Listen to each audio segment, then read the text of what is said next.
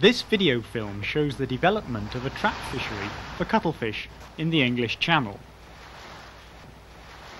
The film shows the life history of the cuttlefish, how to distinguish males from females, how cuttlefish traps can be constructed, how they work underwater, and how to deploy the traps from a vessel. Most cuttlefish landed in the United Kingdom are caught by beam trawlers. Otter trawlers target cuttlefish in a similar way. Gill nets can also be used to catch cuttlefish. The largest cuttlefish migrate to inshore breeding grounds in the spring, in shallow areas from the Isle of Wight eastwards to Hastings. It is at these times that cuttlefish traps are most effective. Maturing cuttlefish are caught at various times on the inshore grounds all along the channel, their size depending on the point reached in their life cycles. The market for cuttlefish is mainly in France and Spain, and much of the gear technology used for the Hastings traps is based on very successful French trap fisheries in the Brittany region. The common cuttlefish, Sepia officinalis, belongs to the group of mollusks called cephalopods, which includes squid and octopus. Cuttlefish are easy to identify by their oval shape and undulating side fins along each side of the main body, which is also called the mantle.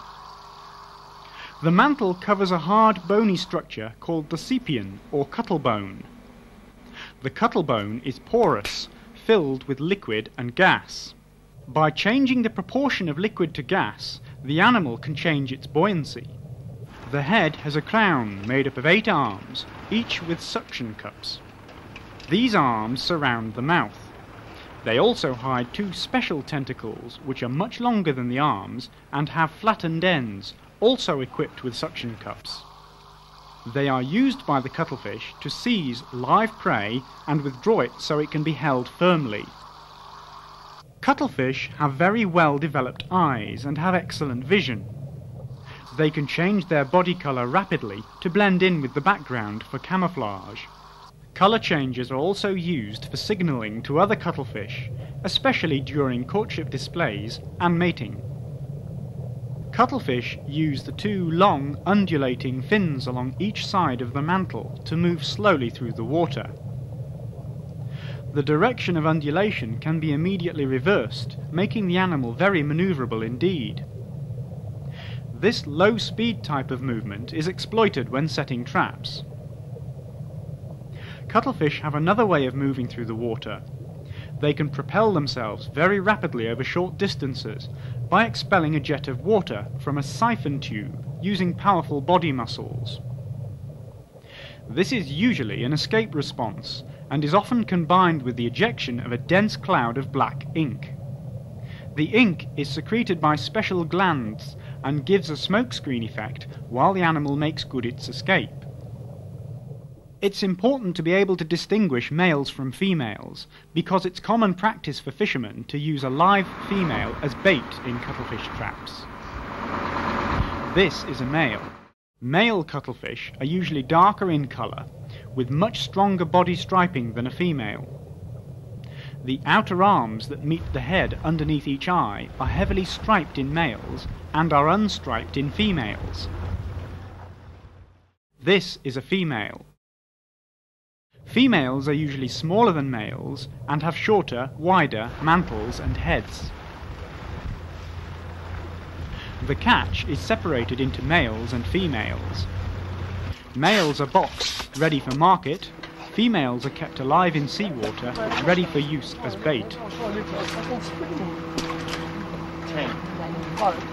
This seawater must be regularly changed to keep the females in good condition. The females are placed in the traps at the last possible moment before shooting the traps.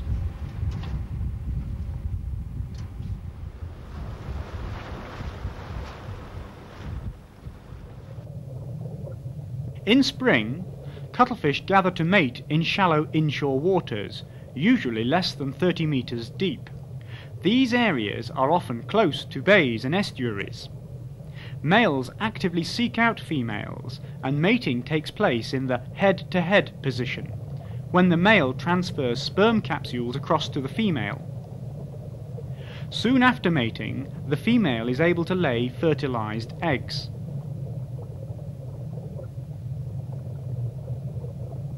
Female cuttlefish lay their eggs on any suitable object that they can wrap the individual egg cases around.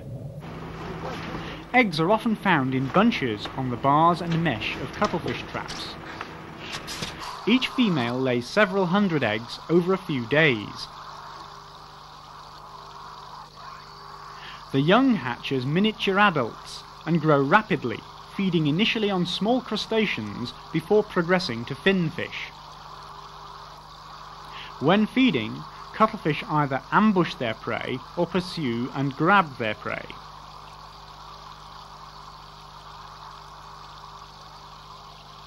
Since cuttlefish feed mainly on live prey, it would be impractical to use food as the attractant in traps. This is why fishermen take advantage of the cuttle's mating behaviour by using a live female as a lure. This technique entices both males and females into the traps. In addition, French fishermen have found that cuttlefish can be attracted by artificial lures. White, shiny objects, such as this piece of plastic, are often put into traps for this purpose. It's been found that females used as lures need to be changed on every haul. This is because the aggressive mating behaviour of the cuttlefish can lead to injury. Aggression in the confines of a trap can lead to damage that may affect catch quality.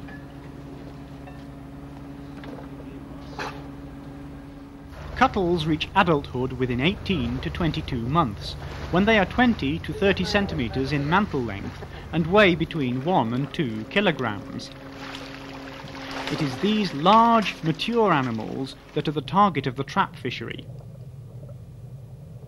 Cuttlefish breed only once and then die. Those animals which don't breed in their first year are believed to breed in the following year. So, why use traps? A trap fishery for cuttlefish is attractive to the inshore fishermen because it can be worked on a daily basis by small vessels with limited engine power. Trap fishing has much less effect on the seabed than fishing with beam trawls, otter trawls and other heavy-towed gears. Cuttles that are caught in traps don't contain sand and grit, unlike animals which have been caught in a trawl. Traps are selective for large animals, and market demand is for large animals which usually fetch good prices, whereas trawls are less discriminating. Traps are most effective during the spring breeding season on inshore grounds. Some of these grounds are inaccessible to larger trawlers due to local regulations. The development of trap fisheries in these areas is therefore a logical step. Traps are especially useful for fishermen in Hastings who use their small inshore vessels to work trammel nets for sole and plaice. Traps catch cuttlefish when the presence of spider crabs on the fishing grounds prevents the use of these trammel nets. Spider crabs are very spiny creatures and cause a lot of damage to trammel nets set on the seabed to catch flatfish. Once spider crabs get into a net, they can be notoriously difficult to remove. The cuttlefish trap fishery therefore presents a welcome alternative that can be turned to during these times. So, what kinds of traps are available? Of the many different designs of cuttlefish traps used around the world, there are 3 which have been shown to work well in the shallow waters of the English Channel. These 3 designs have been successfully used in the Brittany region of France. The most recent of these designs is a square, pyramid shape, with 2 entrances, which was developed for use in the Saint-Malo Bay area. It is this design which was used for the development of a trap suitable for catching cuttlefish on the English side of the channel.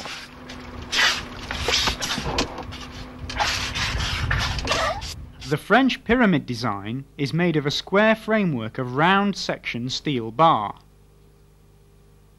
The base of the framework is about 1 metre wide. The top is about 70 centimetres wide, and it stands about 40 centimetres tall. The framework is welded together, and to minimise corrosion, it can either be galvanised or plastic coated. The trap framework is covered with light nylon netting. French fishermen have found that white netting is attractive to cuttlefish, so this was used for the English version of the trap. A mesh size of 70 mm is commonly used in France. Using larger mesh may allow small cuttlefish to escape, making the trap more size selective. Larger mesh can also allow bycatches of unwanted species like spider crabs. This makes the traps less species selective. Unwanted species may cause damage to cuttlefish, possibly affecting catch quality. Smaller mesh sizes, especially with thick twines, get clogged easily with cuttlefish eggs and weed growth. This discolours the netting and obscures any visual attractants inside the trap. Smaller mesh sizes are also more difficult to rig onto the framework.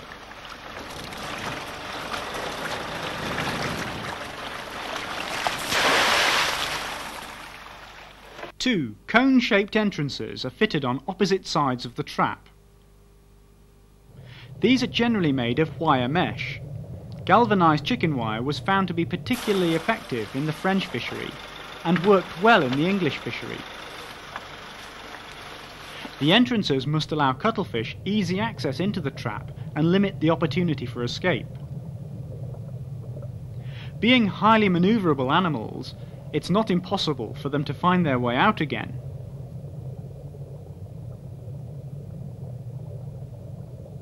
Because of this, new entrance designs are being tried continually.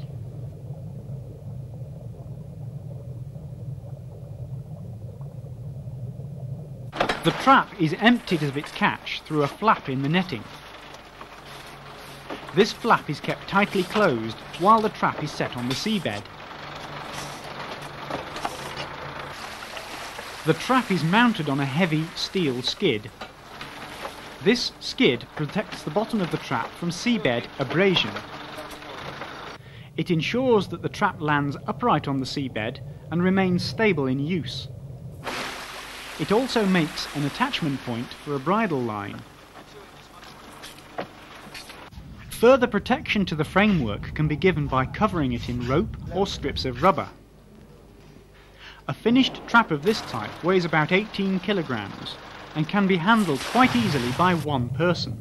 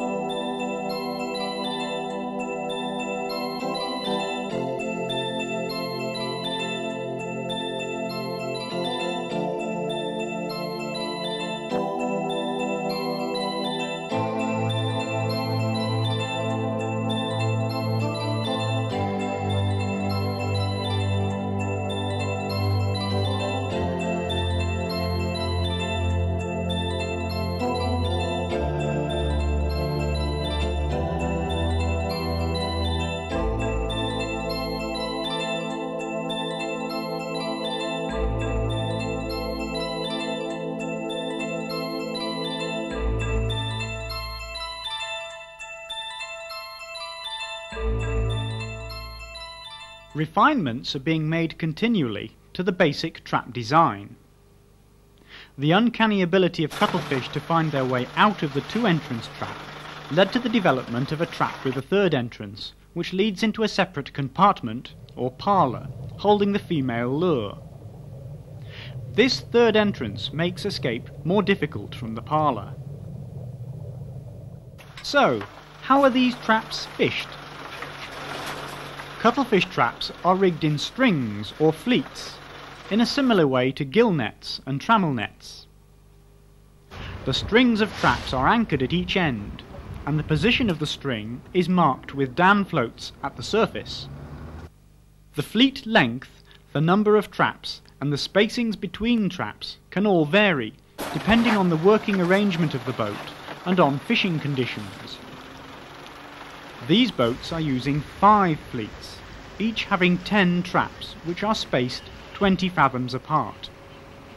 Each trap is rigged to the main ground line using short lengths of rope.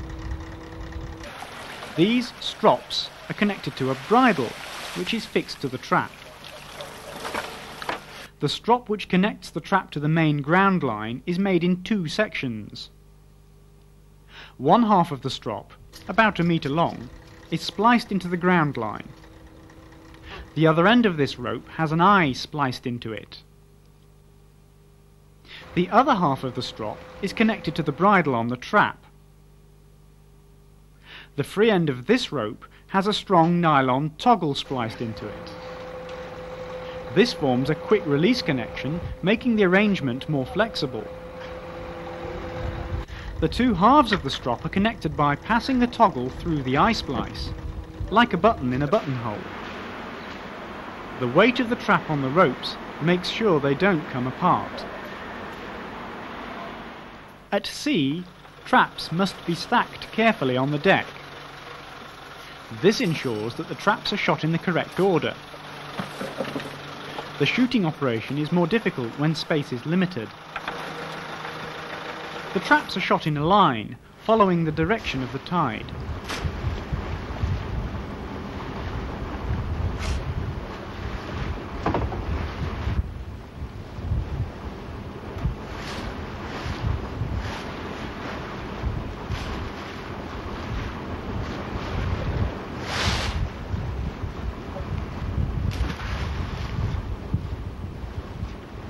They are normally left to fish for 24 hours unless bad weather prevents subsequent recovery. Females used as lures rarely survive periods longer than 24 hours in the traps, and extended soak times will risk loss of catch quality. The recovery or hauling operation involves the use of an hydraulic line hauler. The hauler retrieves the ground line over an open-sided block, which is suspended from a davit. As each trap reaches the surface, it is retrieved by a crewman and brought on board for emptying. The traps are then stacked carefully in sequence, ready for shooting again. Once on board, this valuable catch should be treated with respect. Cuttlefish should be boxed and regularly wetted to remove excess ink and keep them cool. Covering the boxes helps reduce the drying effect of the sun and the wind. To maintain catch quality, it is important that the catch reaches the market with the minimum of delay.